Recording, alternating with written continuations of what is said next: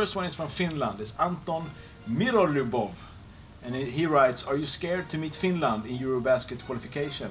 And especially to play against the team of Pekka? And it means Pekka Salminen, the coach. Are you scared? No, not really scared. But excited. It's always nice to play Finland. It's like a derby, like close game.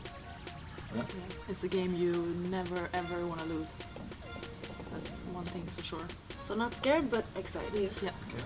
We got two other Soul Squad members in Finland, Krista Gross and Tina Sten. Would there be bragging rights on play here? If you win, you could talk trash to them all year, or what's the plan? Not really trash talkers, maybe, but we'll see how it goes. Yeah.